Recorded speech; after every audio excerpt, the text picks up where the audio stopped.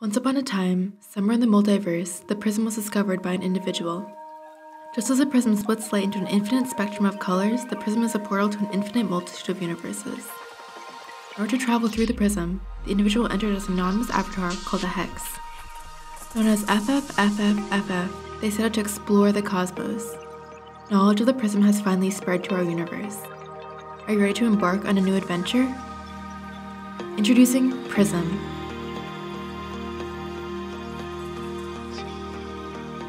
Prism is a virtual and physical experience that brings together art, retail, and world building to remind us that our universe is full of infinite creativity, possibilities, and potential.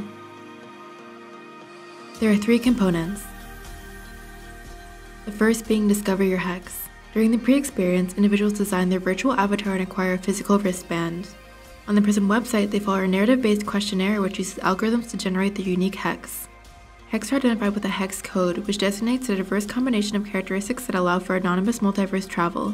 Each hex code digit represents a different characteristic. Here are 2 examples and their corresponding hex codes.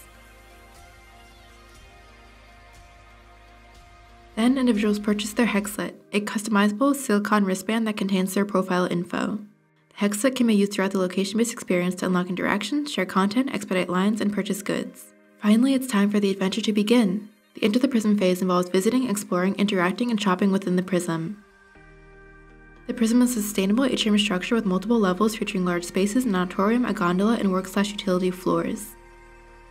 So far, there are 4 discovery universes in the Prism: the Spaceverse, Mindverse, Natureverse, and Metaverse, all with unique aesthetics and values. The main theme spaces of the Prism represent these 4 discovered universes. Each is an open-floor exploratory space featuring design environments, art installations, and retail experiences. By scanning their hexlet around each universe, individuals can unlock story narratives, collect hex add-ons, and activate transformations such as this planet design and projection. Each universe is dappled with evolving, exclusive product lines created by designers from around the world. Clothing, art, and home decor can be purchased with the hexlet and picked up at the end of the experience. The post-experience Share the Love involves exhibiting physical merchandise and exploring a virtual store. By wearing a graphic tee or displaying a sculpture, individuals can extrapolate the experience and share ideas of existence, creativity, and awareness with the world. The final step is logging into the Prism website, which features a gamified open-world platform. Individuals can shop products, find exclusive offers, and continue exploring the multiverse using their hex as a virtual avatar. Ultimately, all 3 Prism experiences work together to empower, entertain, and educate in the physical and virtual worlds. As a newly imagined concept enveloped in story, interactivity, merchandise, and themed environments, a wide range of audiences can create their own adventures through the Prism. Thank you. Were you inspired by Meow Wolf at all? There's a sort of a Meow Wolf sensibility to some of what you're presenting, which is nice. Well, I might add a comment while she's trying to get the audio working. Yeah, she says she's going to lock back on. Yeah, I thought it was a very nice presentation, really interesting idea. It's an intersection of a number of like very big things, art, retail, and the whole concept of world building. The idea of the avatar as a hex code is really clever, and it's got some scalability to it. And I like the idea of linking it through to physical products as well. So I had a really interesting blend of many things for me. Yeah. Yeah, for me, you actually have a question.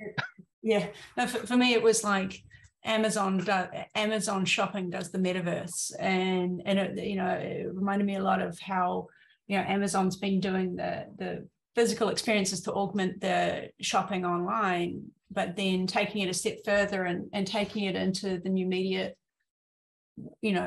sort of scene and opening it up to all the possibilities that we have with this. I sort of put a note in there. It's like a XR shopping mall, Yeah. Very, very cool. A lot of dimensions of scalability, no pun intended. I thought that was really cool. Yeah, my question in the chat was more around inclusion, around price point for distribution of the physical bracelets, to see what research has been done around the marketing of it, or basically the inclusion of people that might not be able to afford the bracelet to be able to participate in the physical experience component. So just a question around that.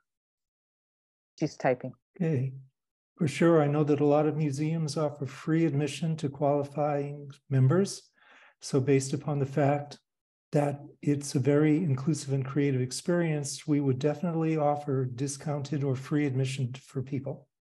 Yeah, I mean, I suppose that the business of it would have to be based more on the price point of the things that you add on and buy during the experience, as opposed to the price point of entry. I see you nodding your head. I assume that's kind of where you were thinking.